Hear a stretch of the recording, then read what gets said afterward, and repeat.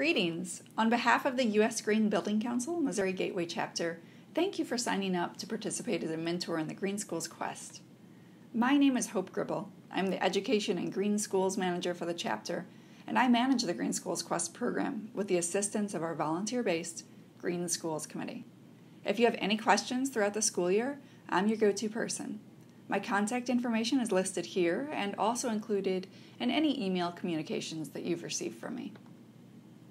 We're going to kick off the training with a brief overview of the U.S. Green Building Council, Missouri Gateway Chapter, our local green schools initiatives, and some national resources to provide context on some of the work that we've been doing in the green schools arena. We'll then dig into the Green Schools Quest, including mentor responsibilities, project milestones, resources, and important updates to the program. We'll wrap things up with some examples of winning project submissions from previous years. USGBC Missouri Gateway is a 501c3 nonprofit charitable organization, and our work is aligned with the mission and goals of the national U.S. Green Building Council. We have over 400 chapter members who represent a variety of backgrounds. While the majority of our membership consists of building industry professionals such as architects and engineers, our membership also includes a number of educators and members of the general public who support our mission. Because we all spend the majority of our lives in buildings, we can all relate to, work with, and learn from buildings. And each of us plays a key role in influencing the impact that our buildings have on our health and the environment. So as time goes on, we see our membership base broadening more and more. Our organization's vision is to create and restore buildings and communities that will regenerate and sustain the health and vitality of all life within a generation. This includes creating healthy, sustainable schools for everyone within this generation, an exciting goal that we're thrilled to work towards with your help. There are a number of reasons why we feel it is important to focus on greening our schools. One is the sheer number of people in the U.S. who are affected by the condition of our school buildings. 25% of our nation's population goes to school every day as students, faculty, or staff at a K-12 school or college or university. We want to improve these environments so that they are healthier to inhabit and less taxing on the environment and pocketbook. Additionally, we want to teach the next generation about living sustainably. We want for them to become a generation of sustainability natives, individuals with sustainability practices embedded in their thoughts and actions. We understand that this will have a ripple effect as students influence their families, friends, and communities. While this training is focused on one initiative, our Green Schools Quest, I felt it would be helpful to provide some more information about some of the other work that we're doing in the Green Schools area. Our chapter has a Green Schools Committee that meets on the fourth Wednesday of each month. The committee provides resources to help schools go green, plans educational events, and advocates for green schools in our region's political discourse. Committee members assist with planning and implementing the Green Schools Quest, as well as our annual Green Schools event. The committee is open to any of our chapter members, as well as members of the K-12 community. It's not a requirement for mentors to serve on this committee, but mentors are absolutely welcome to participate if it's of interest.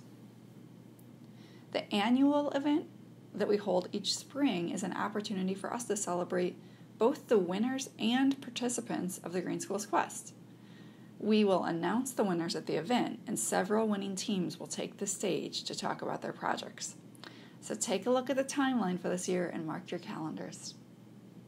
Each June, we partner with a number of organizations on the 3-day Sustainability Institute for Educators. This is a fabulous opportunity for teachers and administration to learn about educating through the lens of sustainability. Please encourage the school representatives that you are working with through the quest to attend. Each year has a different theme, so new as well as previous participants are encouraged to attend, and we'll share information about the upcoming year's institute with you and your school context as soon as more information becomes available. I do want to mention that this institute has a number of scholarships available, and preference is given to schools participating in the Green Schools Quest. All of this work is supported by our annual Green Schools sponsors. Our 2018-19 Green Schools champions are Ameren, Missouri, and St. Louis County Department of Public Health. And our Green School supporters are Innovative Technology Education Fund and Train. Additionally, ongoing support of the Green Schools Quest is provided by the St. Louis Jefferson Solid Waste Management District and the Missouri Department of Natural Resources. We sincerely appreciate the support of our sponsors and the opportunity for us to be able to pass along cash awards and trophies to each of the winning schools in the Green Schools Quest. On the national level, USGBC has established the Center for Green Schools. The Center for Green Schools works with local USGBC communities throughout the U.S. to provide resources and support for Green Schools initiatives. They also are becoming a larger player in the national realm of Green Schools. They offer a really valuable website that I highly recommend you check out. The web address is centerforgreenschools.org. They have a series of 20-minute videos that address different components of greening a school and a number of user-friendly resources, such as the Whole School Sustainability Framework and others pictured here. They also host Learning Lab, which is an online portal for K-12 sustainability curriculum. This is a subscription-based service which costs $40 per year and houses hundreds of high-quality lesson plans. The Center for Green Schools also hosts Green Apple Day of Service, which is an annual initiative that encourages parents, teachers, students, and companies to engage in local service projects at area schools. USGBC Missouri Gateway will be registering each participating school's Green Schools Quest project as a Green Apple Day of Service activity. The mygreenapple.org website is also a really great website for project ideas. Additionally, USGBC co-hosts the National Green Schools Conference and Expo, which travels to a different state each year. In 2019, the Expo will take place on April 8th and 9th in Minnesota. And the center works hand in hand with the U.S. Department of Education to provide support surrounding the Green Ribbon Schools Recognition Program, including the collaboration on the Green Strides website, which is pictured here. This is another really helpful website with resources and a webinar series. I mentioned Green Ribbon Schools in the last slide and would like to tell you a little bit more about it. The Green Ribbon Schools Recognition Program launched during the 2011-12 school year and was modeled after the more commonly known Blue Ribbon Schools award program that recognizes academic achievement. The Green Ribbon Schools Award recognizes schools that embody exemplary practices and achievements in 3 areas: reducing environmental impacts and costs, improved health and wellness of students and staff, and effective environmental and sustainability education. It's an extremely comprehensive and high-level award that is open to all schools, public and private, on an annual basis within participating states. We feel it's really important to raise awareness about this program, to encourage schools to employ exemplary practices in these 3 areas, and to encourage schools to apply for the recognition. A little later, we're going to discuss a new component to the Green Schools Quest that aims to support schools in working towards this recognition. So now that you have some background information, let's dig into the Green Schools Quest. Through this program, we hope to empower students and communities to be good stewards of their own environments while facilitating a connection between the green building and sustainability, professional community, and younger generations. We are so delighted that you have volunteered to participate in this program as a Green Mentor. We sincerely thank you for working with us to make every school a green school. Schools from anywhere within the chapter's territory, which is pictured in blue, are encouraged to participate, though the majority of participants are located within the St. Louis metro area. When we talk about green schools, we're thinking about three critical components that are illustrated on this slide. While each of the Green Schools Quest projects will touch upon the building pillar, we encourage project teams to try as much as possible to incorporate the other two components: community, including both the internal culture of the school as well as the broader community, and curriculum. Every school team and project is different. Some are led by a teacher, in which case it may be easier to integrate that curriculum component, whereas others are being led and sponsored by a parent, in which case it might not be quite as easy to get it into the curriculum, but incorporate components from these three critical areas is something that is important for you to keep in mind when you're looking towards your project and with any team. I do also want to expand upon that buildings section there, component. When we are talking about buildings, we're really talking about the built environment as a whole. So that is essentially man-made society, man-made structures.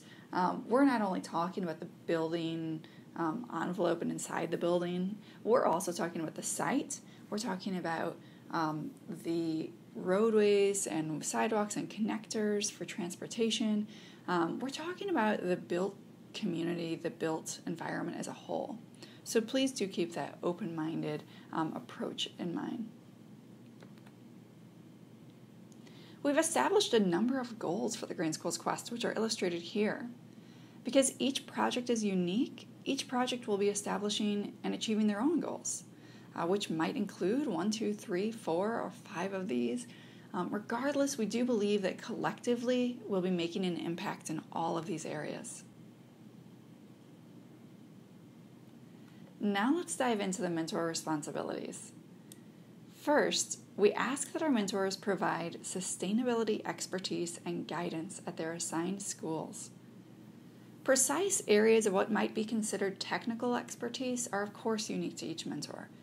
In some cases, the school may choose a project that's right in line with your area of technical expertise. In other cases, they may choose a project outside of your technical wheelhouse, in which case your contributions might be more along the lines of project management, making sure that the team is aware of the timeline and structure of the Green Schools Quest. When a project does not align exactly with your area of expertise, this is also a great opportunity for you to investigate what other resources and organizations exist in the community that might be of help in the endeavor, and then connect the school with these resources. Secondly, commit a minimum of 4 to 6 hours per month of personal time mentoring the assigned school, beginning October and ending mid-March. We've surveyed our past mentors and asked them how much time they've spent mentoring their school. The average was right around 5 hours per month. Of course, there were some mentors who spent quite a bit more time and others who spent less, though we feel a 4 to 6 hour a month estimate is a safe estimate for your time investment. We also ask that you meet with your school at least 2 times per month. This is again a ballpark figure, considering the program takes place over a 6-month period of time. Touching base and meeting in person with the school twice per month seems to be a reasonable amount of time to keep the project moving along. Again, this will be adjusted based upon your individual team, project, and schedule. Help students and their team sponsor green their schools at little to no cost. There will be a minimum of 1 adult representative from each school that will assist as the school team sponsor. This is typically a faculty member, but it may be an administrator or a parent. Please notice the second component of this bullet point, that you're helping the school to green their school for little or no cost. For this initiative, we have identified low cost as $250 or less contributed by the school.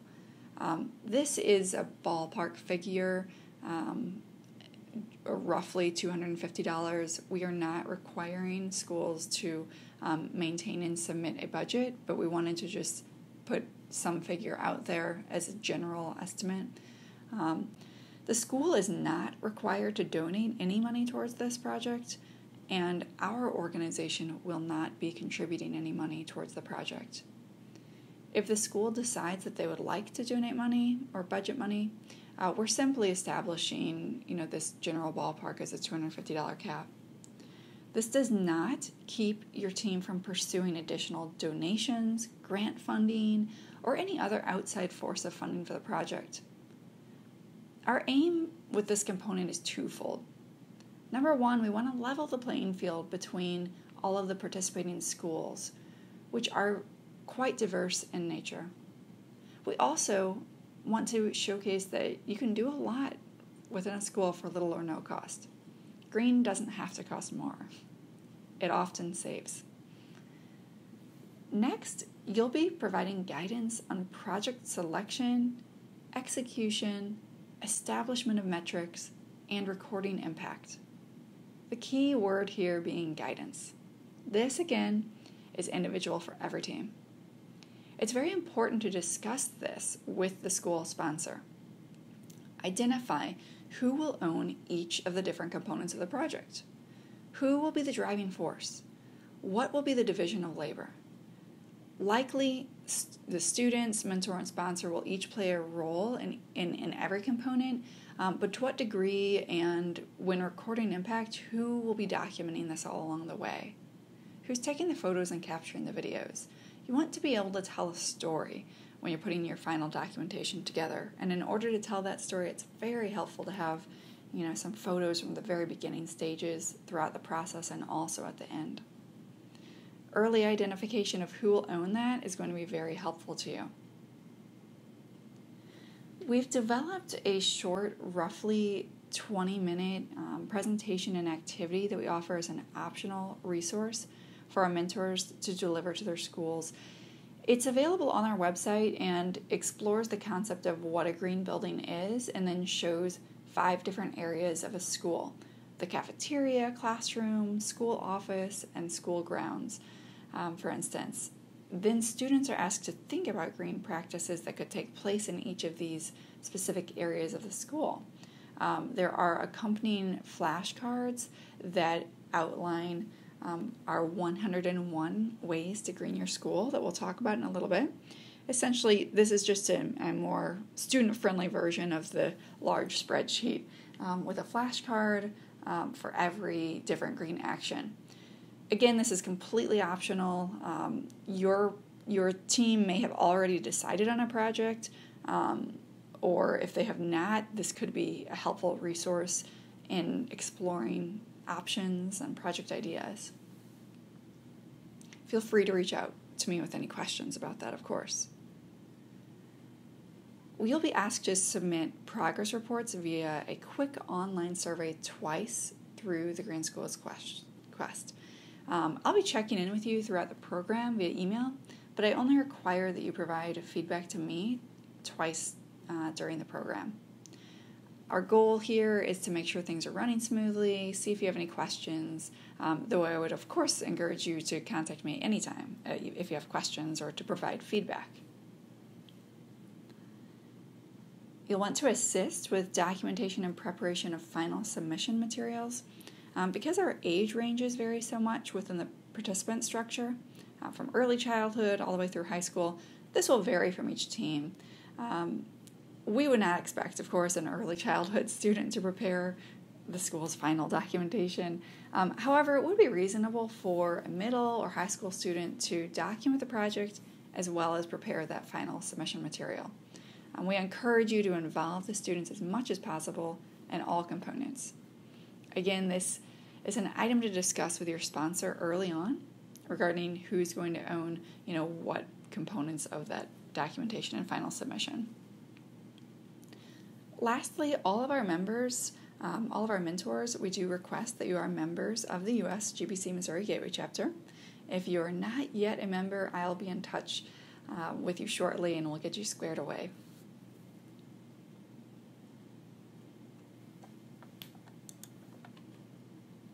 The current program schedule is posted on our website. Please take a look and populate your calendar with any important dates. Note the timing of the conclusion of the Green Schools Quest may overlap with some schools' spring breaks. I believe it's probably early enough this year that it won't, but just something to keep in mind. During your initial meetings with your sponsor, we encourage you to map out a calendar, have the school calendar there as you map out a timeline for your project, and aim to have your final documentation done by the end of February to provide a little bit of a buffer. In April, the winners will be announced at the annual Green Schools event, and throughout late April and May, we'll present awards at the winning schools. Members of our Green Schools Committee and chapter leadership go to each winning school to present the award. Each school then has the opportunity to decide how they would like the award to be presented. Rather than ask them to come to us, we're happy to come to them. In the past, we've visited a number of school assemblies and school board meetings, as well as after-school clubs, to present the trophies and cash prizes. It's a really great opportunity for the school to celebrate as a whole. So they, of course, would not be able to bring the entire student body to an outside event, but if they're having a school assembly where everybody's there, we'll come to them and present that award there, and everyone can be a part of that celebration. Once school registration is closed, we begin identifying pairings for participating schools and mentors. Our school registration form asks schools to outline the project they're interested in pursuing. They don't have to have a specific project in mind, and if they do, they'll outline it in full, but if they don't, we do ask for them to identify 2 areas of interest, such as energy and waste diversion, for instance. The mentor application asks mentors to identify any preferences regarding age group, location, and project type, and we utilize all of this information to pair our schools and mentors. We've been very pleased with the way the pairings have come out over the years, and we hope that you are pleased as well. Here's a brief overview of the next 6 months. You will also receive an electronic version of a milestone schedule, which expands upon the tasks for each month. For now, we'll briefly look at the higher level picture here. In October, you'll want to be meeting with your school and delivering that educational piece or working with them on identifying a project in whatever format or pathway you take to do so. In November, you and your team will refine your project idea and begin establishing metrics. This is a mentor check-in point when I'll send you one of those electronic surveys. In December, your focus may be on securing resources, engaging in the project, and beginning the documentation. Now, hopefully, your school has actually begun digging into the project earlier than this, maybe even in October or November. But I've got this in here in December just as a marker that, by December, you should really definitely be engaging in that project in order to keep within the program's time frame. In January, you'll continue with project documentation. This is another mentor check-in point. And in February, you'll continue with the project and prepare your final documentation. In March, you'll be concluding and submitting all of your materials. I'd like to go into a bit more detail for the month of October because it's really a time period in which you will be setting yourself up for success. This is when you'll have your first meeting with the school, establish a timeline, and kickstart your project. We recommend setting up that first visit with the teacher and the school sponsor immediately. Send your school sponsor a message as soon as you receive the email from me pairing you with the school, and set up a time to meet. We recommend that this initial meeting solely be between you and the team sponsor, not involving the students quite yet. This will allow you and the sponsor to get on the same page regarding what projects you might engage in. We have a lengthy list of ways to green your school, as I mentioned before, and this is a great time for you and your sponsor to perhaps narrow that list a little bit, or think about some projects that might be needed or feasible specifically for the unique school. And then you could perhaps bring a smaller list of ideas to the students rather than overwhelming them with 100 ideas all at once.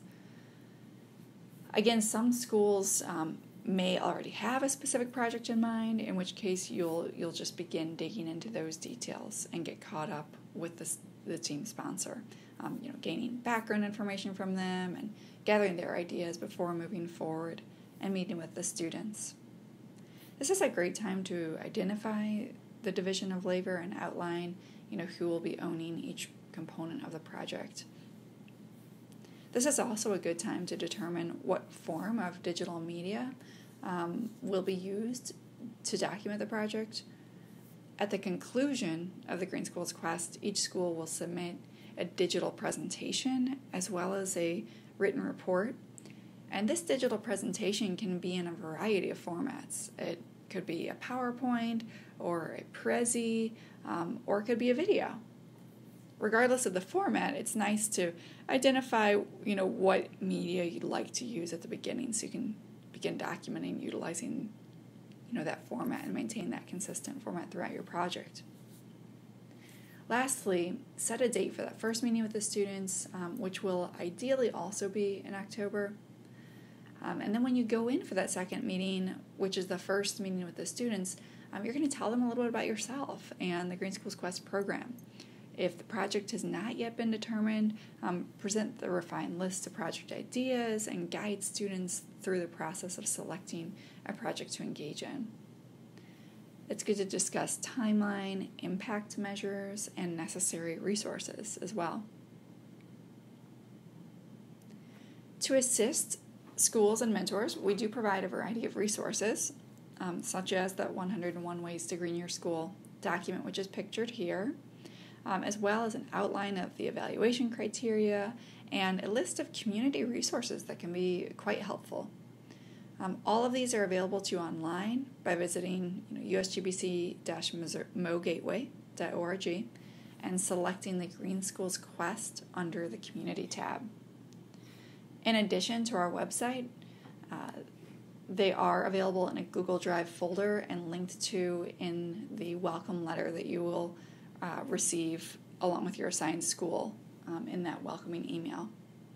So all of the materials are very accessible. We'll look at a couple of them right now, beginning with that 101 Ways to Green Your School. You'll notice the key on the front, which includes a section for investment, highlighting whether each option would be considered no cost, low cost, or potentially moderate to high cost. Though this initiative is developed around no or low cost, we want for schools to be aware of some of the moderate to high cost items as well. Perhaps these are items that a school will want to work towards, or perhaps they want to utilize their Green Schools Quest initiative to engage students in researching a moderate to high cost item and how it would be implemented. Perhaps students would put together a presentation and present it to the board, or engage the community in some way and teach them about the different options that are available to them that they might move towards. So there are really a lot of no and low cost actions that can be taken to contribute to the school eventually being able to move forward on a moderate to high cost item.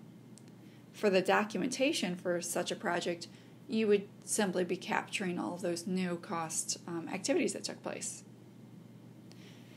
This resource is divided into categories that are aligned with the LEED rating system, so sustainable sites, water efficiency, etc. The community resources document I mentioned is also divided into these categories as well for easy reference.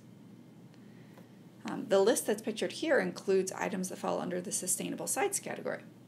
If you look over to the right, you'll see that we've identified that even though item number 1 is listed under sustainable sites, it's also related to energy and health.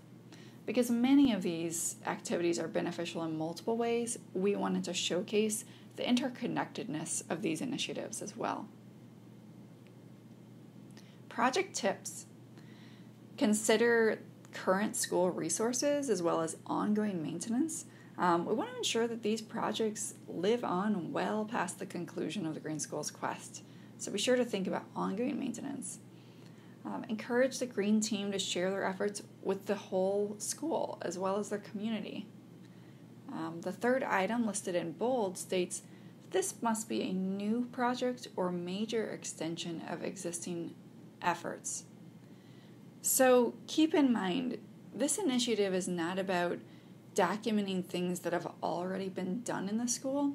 It's about moving a new project forward or majorly expanding on an existing effort.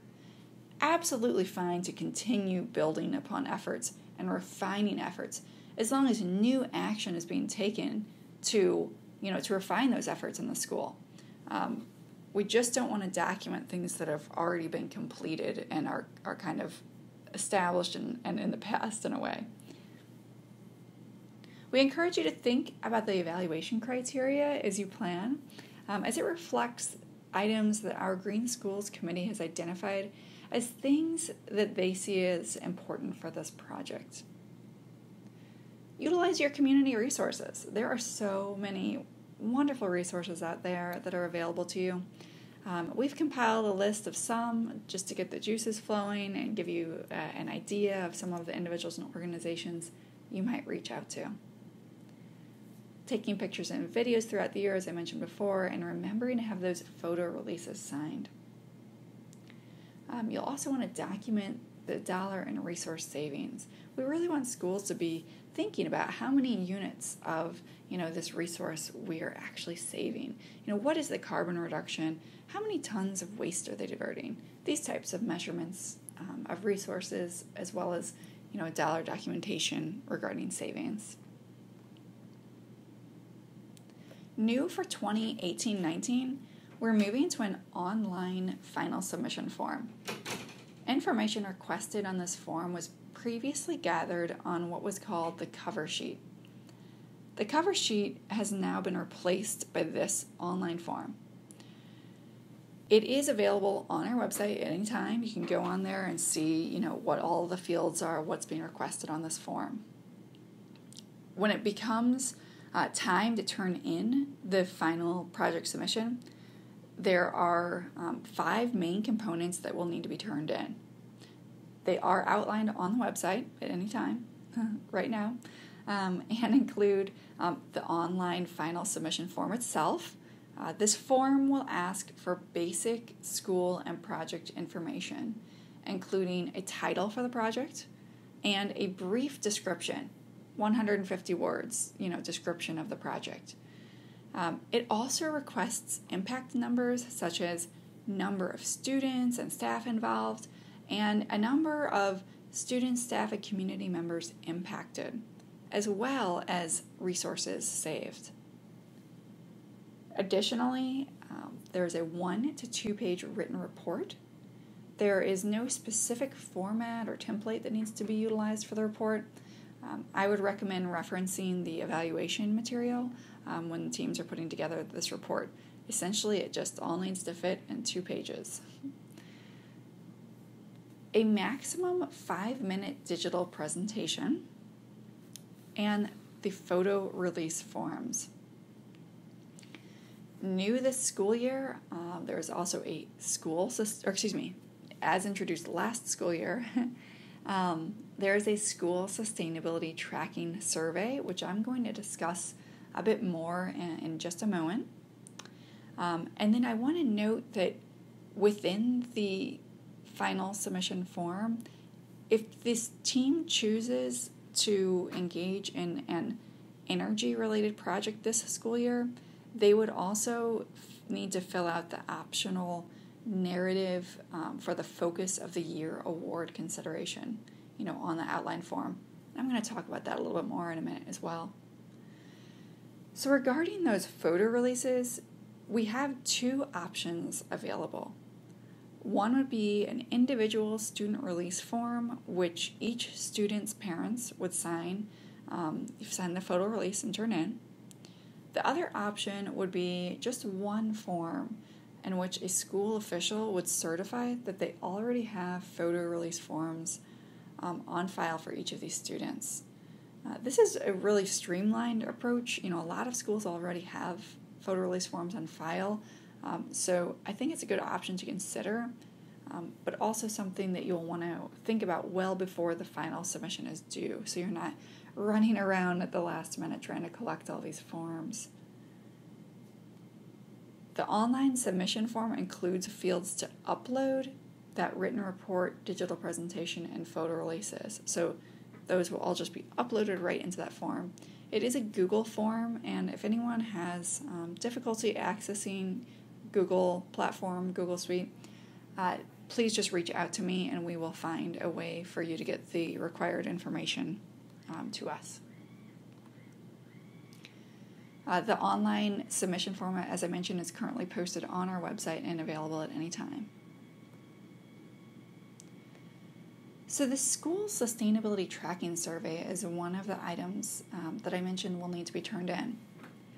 This survey was introduced last year as a tool to build awareness of holistic measures that schools can take towards charting a path towards whole school sustainability, while also helping USGBC Missouri Gateway to learn more about each school so that we may better support school sustainability initiatives within our community. The Green Schools Quest itself is project-based, so that is very different than taking a very holistic, whole school approach, and so these are meant to complement each other in many ways. The material in the survey relates directly to the Green Ribbon Schools Award program that we discussed earlier. Under the School Sustainability Tracking Survey portion of the scoring rubric, you'll see that schools receive an automatic 5 points for completing and submitting the survey, or 0 points for not completing and submitting the survey. So 5 points can really have a substantial impact on a school's score. So please, be sure that your teams fill out the survey. When you dig into the survey, which is a 2-page document, you'll see that there are several options for each item listed, including a scale from no evidence to comprehensive, and an option to indicate I don't know.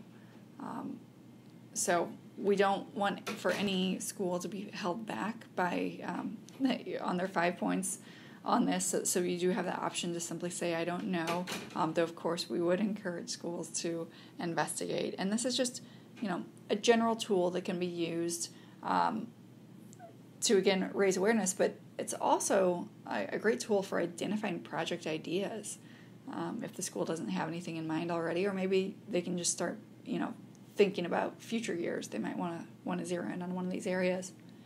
I do want to mention that performance, as it's reflected in the school's survey response, does not affect the score of their submission at all. It's simply a 5 points for turning it in and 0 points for not. Performance is not considered in that scoring. We request that schools complete this survey online. There's a link on our website. There's also a link in that final submission form, directing everyone over there. Though we do also have a PDF available, which really makes it, it's a really good tool for when you're actually discussing, these items and running through, all these different areas with this team. So much easier to reference this just 2-page document than navigate through the online form during your discovery and discussion phases there. We're always so excited to celebrate all of the winners of the Green Schools Quest. We'll have first, second, and third place winners in the elementary, middle, and high school categories. Each of those winners will receive a cash award and trophy. These trophies are made locally by Third Degree Glass Studio with recycled glass. Beyond recognizing first, second, and third place winners, 5 additional awards with 1 recipient each will be presented across the categories. These additional awards aim to recognize and reward a diverse set of competing schools, including those that continue to join the Green Schools Quest and improve year after year, as well as the rookies who are new to the program. These awards are the Rookie of the Year. This award seeks to encourage and reward new voices in the Green Schools Quest. Only first-time participants are eligible for this. The Sustainability Champion is aimed at recognizing the ongoing dedication and continued commitment to growth of schools that have participated in the Green Schools Quest for 3 years or more. Focus of the Year. Each year, USGBC, Missouri Gateway, the Green Schools Committee will designate a particular theme. Schools have the option of following this theme to qualify for this additional award. Schools are not penalized if they choose not to follow this annual theme. It simply allows the opportunity for consideration for this additional award. And themes are established to reflect current issues both locally and globally, and require an additional narrative to be included in the final submission packet, which I had mentioned earlier. That's just a field on the online form. The 2018-19 Focus of the Year is energy, and a new resource document with a wide range of energy-related project ideas has been developed and is posted on our website. The Judge's Choice. In many years, there are participating schools that offer a contribution or effort that may be unexpected or is not reflected in the scoring rubric. The Judge's Choice Award allows judges the opportunities to recognize deserving schools that might not be an exact fit elsewhere. And then we also have the Innovation Award. Recipients of the 5 new awards each receive $100, and schools are eligible to receive up to 2 awards per cycle. So for instance, they could place in first, second, or third, and then also win, one of these additional awards.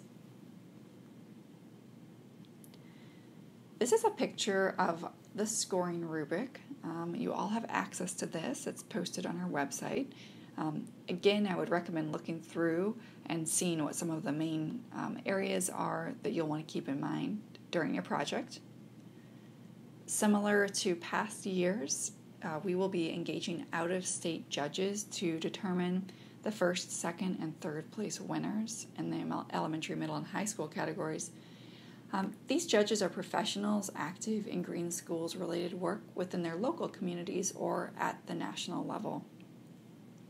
For the 5 additional awards, we will be engaging local professionals to serve as judges. On the left of the screen, you'll see an image of a participant decal. This is a static, cling, roughly 10 inches in diameter that each school will receive. We pass these along to our mentors to bring to their schools, and we encourage schools to place their decal in a window at the front of their school. There's a smaller decal that has the year of participation that can be displayed next to the large decal. So as schools participate over and over again, they'll add stickers representing all of the years that they've participated. I mentioned earlier that all of these resources are available to you electronically.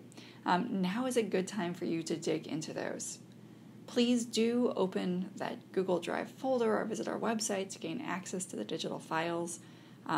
Particularly, I encourage you to take 15 to 20 minutes right now to open up some of the final submissions from past winning teams. They truly are outstanding, inspirational, absolutely amazing, filled with creativity and excitement. This is going to help you give a better sense of what the end goal is for documentation and get the wheels spinning on how you and your team might approach doing the final documentation for your school. We also send a welcome letter to each participating school, which includes these resources and encourages them to look at these final submissions from past winning years as well. Many of the submissions that we've received that are in video format are posted on our YouTube channel. And we also have documents that provide brief descriptions of past projects from each school year as well. So this concludes the online training. Thank you so much again for participating. Please keep in touch with any questions, and we hope that you have a lot of fun in this coming school year. Thank you. Greetings. On behalf of the U.S. Green Building Council, Missouri